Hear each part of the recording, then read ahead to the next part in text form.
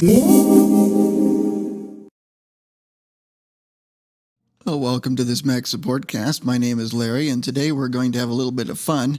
We've been looking at a lot of different things in different applications with menus and lots of different things. So let's have a little fun with some photographs. I found a free application that I've been playing around with to do something called HDR with these photographs. So what is HDR? Well, let's go ahead and bring up the good old Wikipedia and we can talk about it. It is really high dynamic range imaging, or just simple HDR as HDRI. It allows you to take multiple images, merge them, and render them out with some tone mapping techniques to get some of these pictures you go, how the heck did they do that? So you don't have to even buy this software, though the company that will show you has some other things you may want to look at, but they are offering this for free. So let's go ahead and look at these photos right here. We have -4 stops on your aperture, same thing here, 2 plus 2 and +4. So that's overexposed, and this is way underexposed. So we got the range here.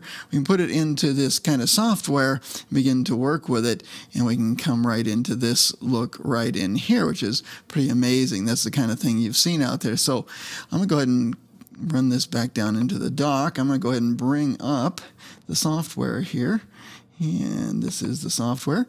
It's pretty simple. There are more sophisticated versions out there and plugins for professionals, but hey, this is a lot of fun here. So it was a very simple window. We can drag and drop images in here, or we can just go say add photos. Let me just run this down to low here in case it needs that. I don't want to have that processing. Now, I had already made a couple early, and I'll show you what they are so we don't have to wait through the whole process of exporting this out. But I had used all 4 pictures before, and that caused some problems for me. And I'll show you what happens just with 2 of them, and I can explain the issue here. So let's go ahead and say open. Goes ahead and brings these right in here. Now look at the slightly fuzzy here. It's not aligned properly. And that's because my tripod moved a little bit. You do need a tripod to do this. I set up along Oak Creek and I started taking shots and changing the apertures, but I obviously just jostled the camera just a little bit. So you're going to really have to watch that and very carefully work with these and get as still as you can. Fortunately, there's this button right here that says Align Photos. So I'm going to go ahead and click that, and let's let it process that. This will take a few minutes, so we'll come back when it's done.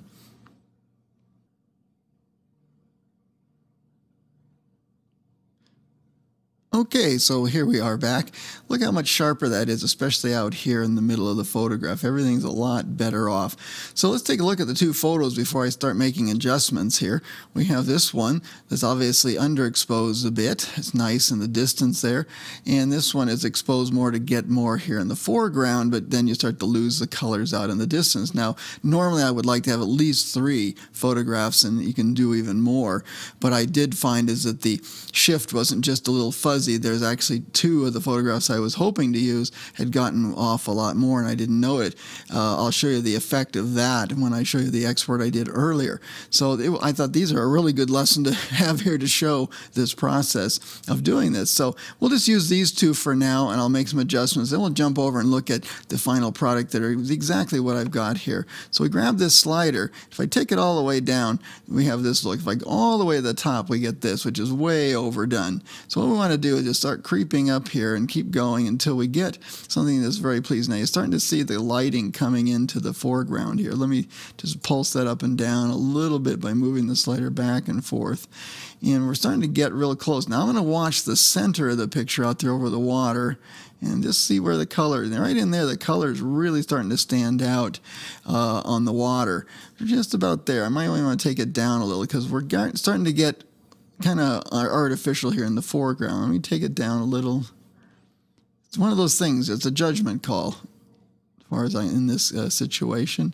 So where do we want to leave that? We want to leave it down here like this. This is pretty nice. We could do this, or we could come back up into this area. We get some color coming in. So, you know, it's what you want to do here. But look at this. We've got that nice foreground now. We've lightened in the shadows. We also have the colors in the background there. And you can play anywhere in that range of about half to 3/4 on this set of photos. It's going to be different maybe with yours. So we could save that by just clicking right here.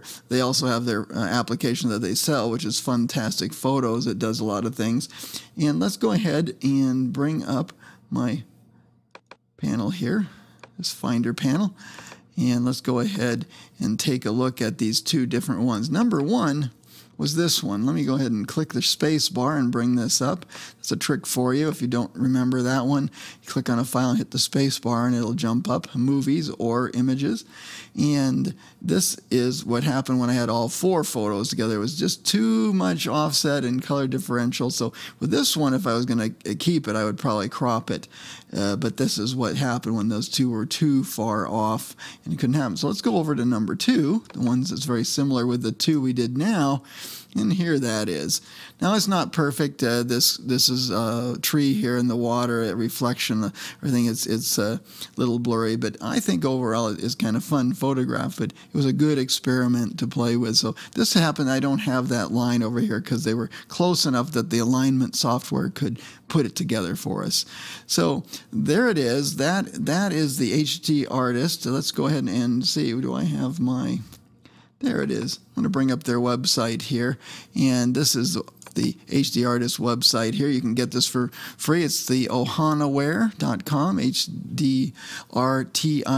You can see right here, and here's some of the stuff they're showing. You can see the car. Let's go ahead and let that roll for a minute. Look at this night shot, bringing the colors in by taking different exposures. So if you get those real crisp, you can really do a lot. And they show you how this is done and various things in here. So I would say, hey, go get a copy and play with this. It's a lot of fun. And have at it. So there's your fun cast for today. I like playing with photographs, and I always wondered how people did this. Well, it's done with HDR and with software like this. All right, see you in the next cast.